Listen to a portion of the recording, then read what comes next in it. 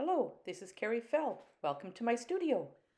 So on my birthday, I was woken up by my family and taken out for breakfast. We ordered large breakfast meals, which we then ate all day long at home. And that's the only thing we ate that day, was the breakfast and the doggy bags from the breakfast. There was so much food, but so good. I mean, we're still eating pancakes and hash browns for supper, and it was just the best. Anyway, after we went out for breakfast, we went downtown. It was a day that I was waiting for because an independent bookstore was opening on our main street in downtown Sydney on Charlotte. And I wanted to go on the opening day because who doesn't love a bookstore? So the bookstore is called On Paper Books. I got this cool tote bag along with a happy birthday. Our family spent a bunch of money in there on Christmas presents, stuff for us. But for me, for myself, because I have to buy my own birthday presents these days,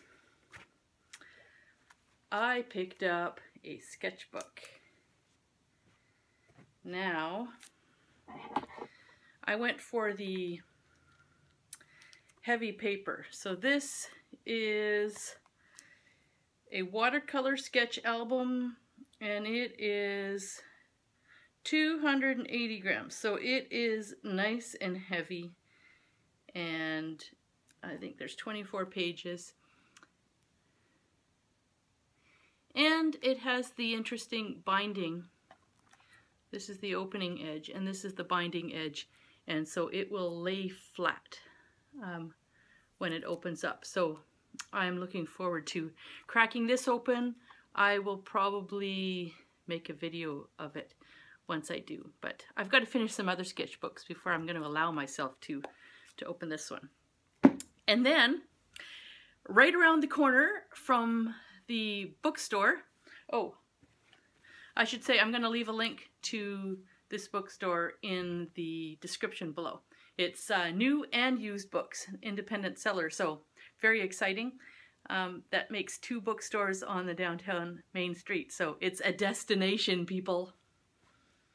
Right around the corner from the bookstore is my favorite yarn store, which is the Bobbin Tree, and I picked up a few things from there too because it's my birthday. Gotta buy myself birthday presents and yarn, right?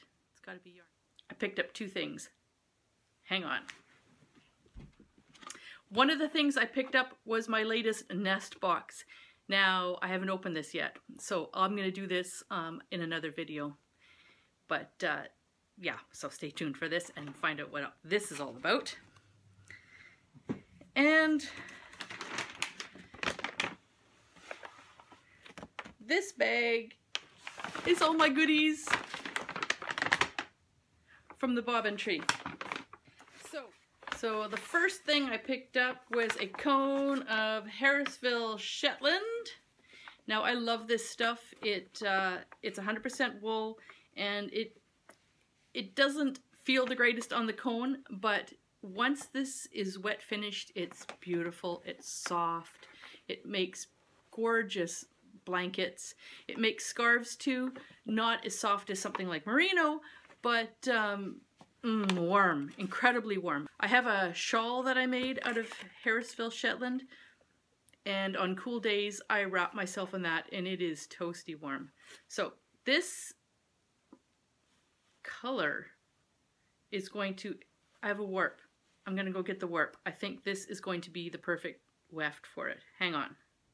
This is a warp that I made. I don't know if I made it on video or not. But basically what I did is I pulled 4 colors from the hat and dyed this warp up. What I did was I did bands of rhodamine red, which is pink, turquoise, and lime green. And then once those colors were set, I immersed the whole thing in a yellow dye bath. So that changed some of the colors, changed the rhodamine red to an orange, and changed the turquoise to a green. Anyway, this is kind of a tutti frutti warp. How long is this? I think it's 100 ends, but I'm not sure how long it is. It looks like it'll probably make me a couple of scarves by the looks of it. Or maybe a blanket. Let's see. I think that might work. It's picking up these colors here. Anyway, let's see what else I got.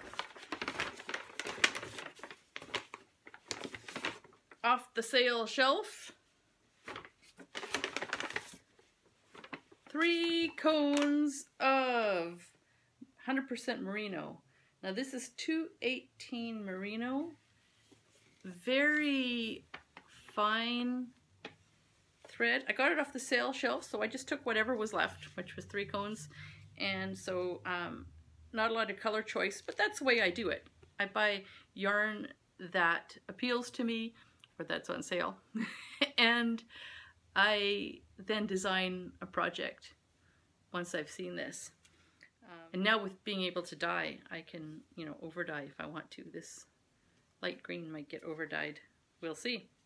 So this is merino on a cone, which is I've never used before. You can see here how fine it is.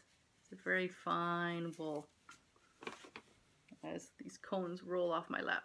So this is going to make some very fine scarves or shawls or something. So, and my final purchase is more dyes. It seems like every time I go into the bobbin tree, I pick up a few more little containers of dye.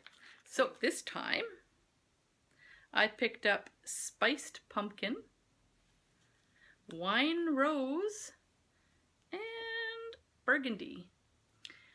I figured I needed something in the orange and red categories. I've been dyeing a lot of blues lately, so let's get some oranges in here.